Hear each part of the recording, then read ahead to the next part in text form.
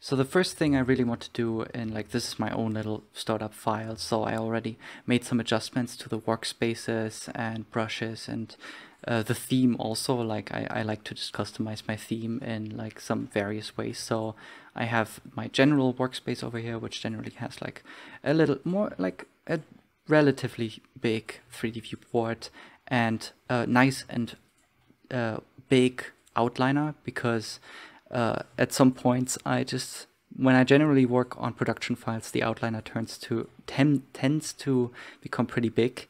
So there's going to be a lot of objects and collections, and the deeper your outliner will be, the better. So by default, I think there's just an outliner right over here, which is just way too small for the purposes I need. And then over here, there's a little timeline over here, which I can scale down or up, and then just change the editor as well. I'm also, like, throughout my modeling process, I'm going to have like some custom menus and pie menus. So for example, I made like a little pie menu over here to just like switch between my most used editors. So I can immediately go from the timeline to the dope sheet or any other one. So I can go to the info editor and just have a look over here. This is just my personal setup to speed up my process a bit more. So instead of just going into this menu and switching between editors slowly, I can just do it immediately and seamlessly. What's first? So pretty much the first thing I want to do is, I have this sphere over here, which is nice, but I want to block out the character. So get a general sense of the proportions and the three-dimensional shapes before going further into detail. After that, I will go likely detail the model as far as possible in terms of the models, so I can get, like, essentially we get everything we want out of the 3D design. And then after that, there will be a cleanup session where I'm just going to go over it. Like, I'm probably not going to sculpt the character, because it's really just such simplified shapes that there's no real need to go into sculpt mode and use dynamic topology and the remesher and all that stuff. It's really kind of overkill. We don't need that fine control over the shapes. We can I can mostly just box model it and then use sculpt mode for various small little tasks and tools. But still, I like to differentiate the modeling process into like the initial sculpt, like the blocking and then the sculpting, and then having that detached from the actual production model. So even though we're going to box model everything, it's still going to be the sculpt. So later on, we can just go in and clean up the model, do some topology tweaks, redirect some loops here and there. Anything that will be most optimal for the animation, for getting any deformations we need. But during the sculpting step, it's really just about getting the shapes and all the details in there. Anything that we want to have in the 3D model. So that was just like a little rundown on like what I want to, like how I would approach this. I also can recommend definitely to save regularly and with multiple files, and have like autosave on like, I have Blender set up so that it like autosaves every like 2 or 3 minutes, so I never really lose any progress if it crashes. Which it might as well do, because I'm using like in development version of 2.83 to get to essentially test all the latest features, but also be at the mercy of all the crashes and bugs. So we can already start making a new collection over here. I already set up like a main first collection over here called Settler, and then in that collection we have this little, it's essentially the default cube, but I just subdivided it 3 times and turned it into a sphere. So that's a way better default cube for most of the projects that I start up with. And then I have another collection over here, which is just called helpers. It's usually just excluded, disabled rather, like the terminology changed a bit over time. So it's disabling a collection. And in that collection, we really just have this little empty over here. Let me actually check over here if I can turn on screencast keys. That would be amazing. Yes, I can. So you can at least see what I'm doing over here. Can I move it a little bit to the side? That would be great. No, actually I'm just gonna keep it here because otherwise it's gonna clip into the toolbar at some point. Awesome.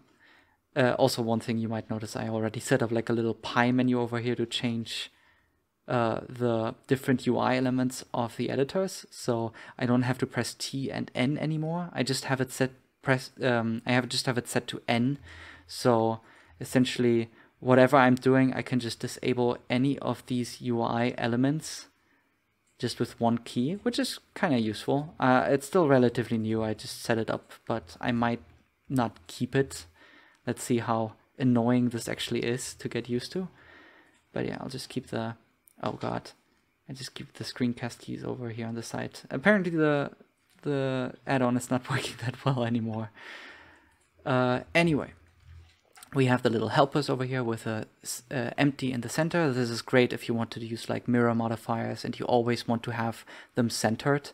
So I just usually have one of these in my files.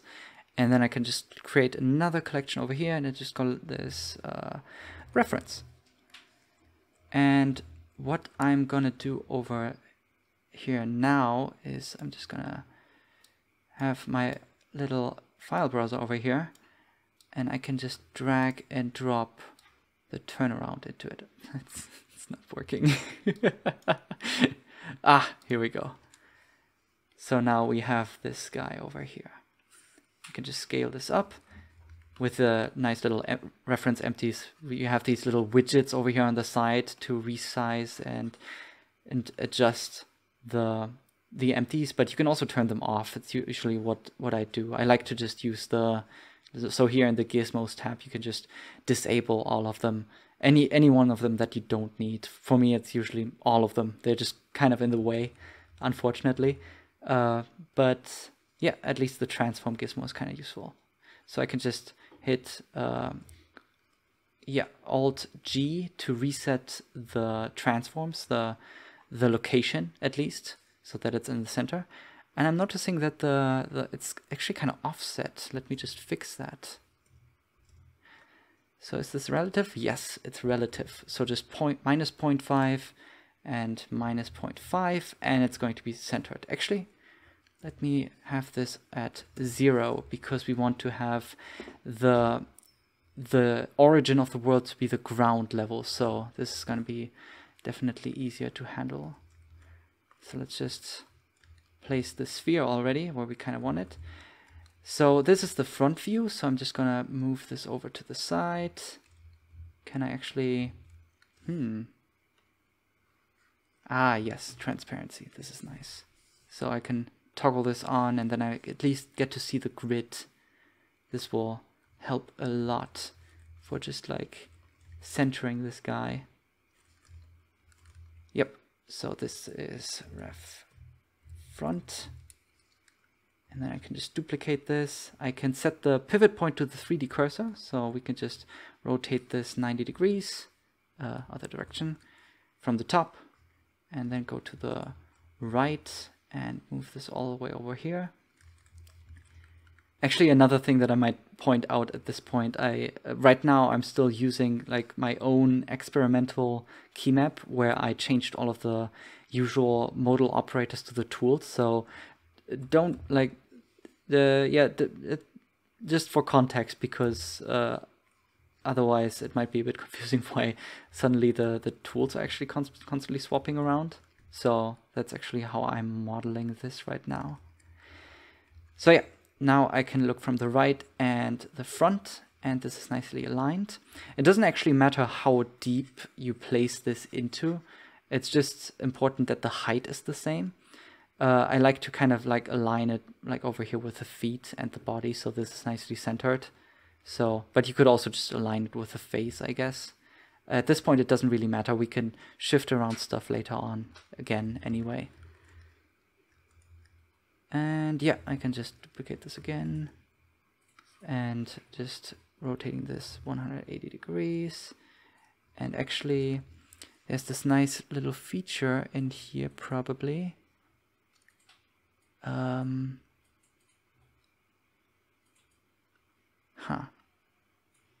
Actually, let me check. I haven't experimented much with these guys over here. So yes, we can define which side is visible from these reference empties. So we could, by default, it's on both. So if you look at them from both sides, they're going to be visible. You can also change, I guess, the depth. I guess this is when you have multiple empties on top of each other. It's like some sort of depth drawing method. So this is not something we need to bother about right now, but side is important. So we can set it to front, and then then only the front side of the empty, which is pointing backwards right now, is going to be drawn. It's going to be visible in the viewport. So if you look at it from the front, we're not going to see it. So now I can just like go back out of local view, and we won't see this one. This one can also be set to front. This one can be set to front. So now, yeah. So now we only see the reference that we actually need. So yeah, this is the thing I guess it is, yes. So yeah, it will need to choose between one of them if you're facing towards one of them more than the other. So if you use the depth toggles, you can set one of them to have essentially priority to be in front. So that's nice. But the way it works by default is actually fully okay.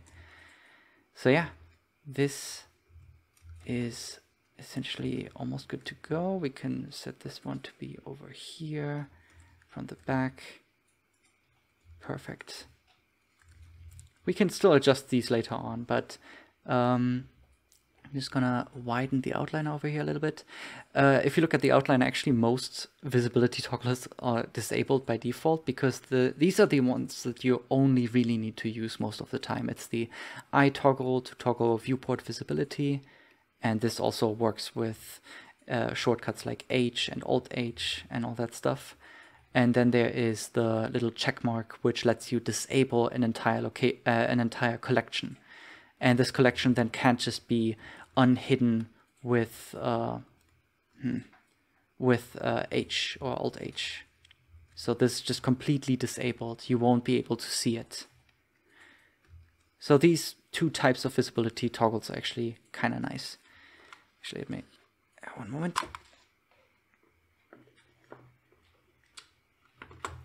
Just disconnected my mouse from charging. Okay, but the one we want to enable here right now as well is the selectability. What I want is, I want to have the reference collection to be set as unselectable. So now if we select in the viewport, it will only select the objects in the settler collection or anything that is not in any collection right now. So that's kind of nice. So we don't accidentally constantly select the reference empties. So yeah, you can already see the the turntable is a bit off, but that's fine. So now it's really about going in and blocking out all of these different shapes. Okay, let's actually go over this just a moment more before we go into the modeling. One thing I forgot to do is actually rename these guys. So this should be side. I hope it is. Yes. And this is the back. Bam.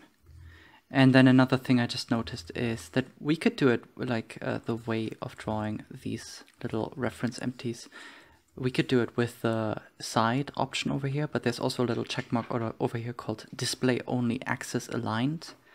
So we can just select all three of these guys and hold Alt and then click the check mark, and it will then check mark that thing for all of them. So that's like a little hidden shortcut. This should be made way more obvious, but you could also use right click and then copy to selected, and it will do the same thing.